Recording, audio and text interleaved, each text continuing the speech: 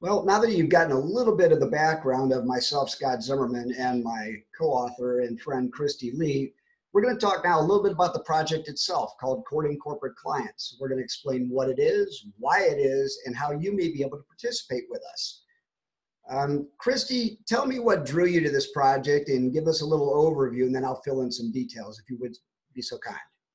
What I love about this project is in working with sales teams and from corporate America down to entrepreneurs and their teams, the one common thread that I saw is that people always fell down in the follow-up process. And it doesn't matter what system they had, they just lacked the consistency. And they were struggling with how to actually apply any type of sales expertise in their day. And when you told me about this book idea, I love it. So let's talk about why courting corporate clients. Why is sales and marketing like the dating process? Okay. This has been rolling around my head for a long time, so I'm glad to speak about this and finally get this out into the world. So if you think about lead generation and then lead nurturing and then getting someone invited into a sales ready conversation, and then whether they get a yes, no, or not now, having to follow up and follow through. It's quite a bit to help somebody succeed with one lead in one relationship. But imagine being that salesperson, you have to manage dozens, possibly hundreds or more of these types of relationships. It's very daunting. And it requires a process, it requires support, and it requires systematizing as much as possible, but to do so in a way where every prospect and every client feels like they're the only person on that salesperson's radar. That's the trick.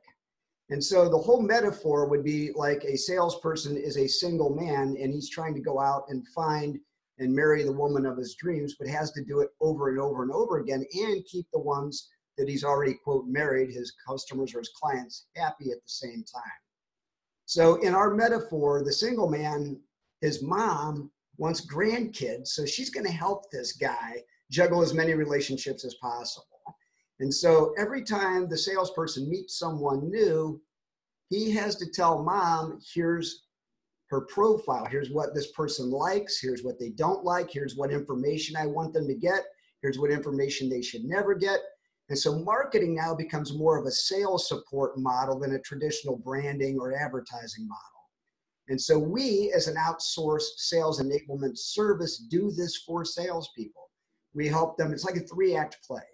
So we go into their database, we bring all those contacts and put them into specific buckets based on what the salesperson knows about them. And we begin reviving those dormant relationships, bringing them back to life. All that money that was spent over the years getting those leads needs to be used wisely. So we help them with that. And then naturally, anytime they get a new lead, they tell us what they've learned about that person, what products and services they're interested in, their personality type, what information they want them to receive, what types of helpful articles they want us to send on their behalf, how often they want a phone call reminder, and we automate everything for them. Then lastly, this is where you come in, Kristi. It's all about after they get a yes and they get their first piece of business, their first order. Why don't you talk a little bit about appreciation and retention to keep the customers that we've earned?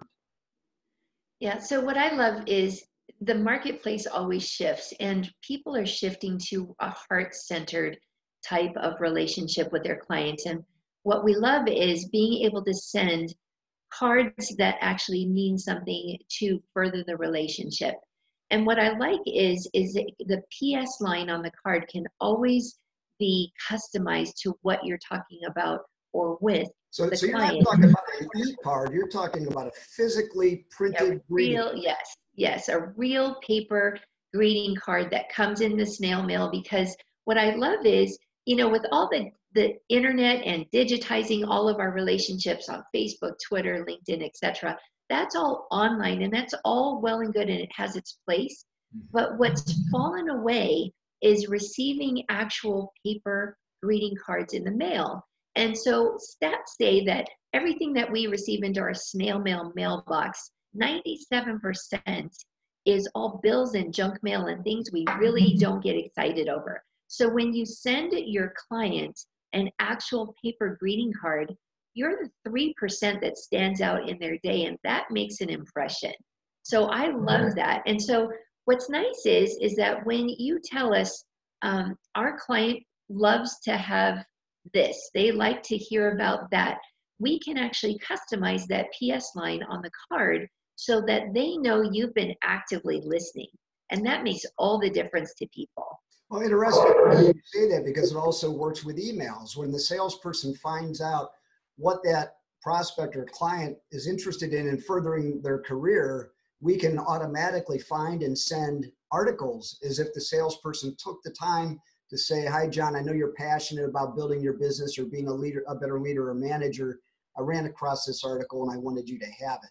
So it really is a combination Absolutely. of, electronic and traditional print to using high tech to create high touch relationships. And I would like to segue into, like the most common challenges that people are facing today to effectively grow their sales. And I don't need to read these to you, our visitor, but as you look through these, we would like to give you an offer you can't refuse. If one of these is jumping out at you, it says, yep, I've been thinking about that. Yep, we have that. Oh my gosh, do you have a camera in my office? If one of these is top of mind for you today, Kristi and I would like to give you two offers. We think they're both going to be pretty compelling. One is we would love for you to contact us, and that'll be on the next screen, and schedule a half hour with one or both of us, and we'll discuss what issue you're having and give you some ideas on how we've successfully solved this for other companies similar to yours. Secondarily, if you like the solution that we propose and you become our client, we are looking for a handful of actual case studies that you could participate in. And you will not only be in the book, but we'd like to do an interview with you similar to this and get your success story put out in the world. And then we'll either do it for you anonymously, or if you would prefer, we would love to use your name, your company name, and tell stories about how we've helped your sales team become more successful. So if this is of interest to you, here's how to get a hold of us. And then, like I said, if you schedule through me, I can include Kristi on our call. And all you have to do is send me an email, and just put courting corporate clients in the subject line. I'll look for you to get on my schedule, and we can't wait to talk to you. Thank you for your time and attention. And Kristi, thank you for helping me today. Thank you.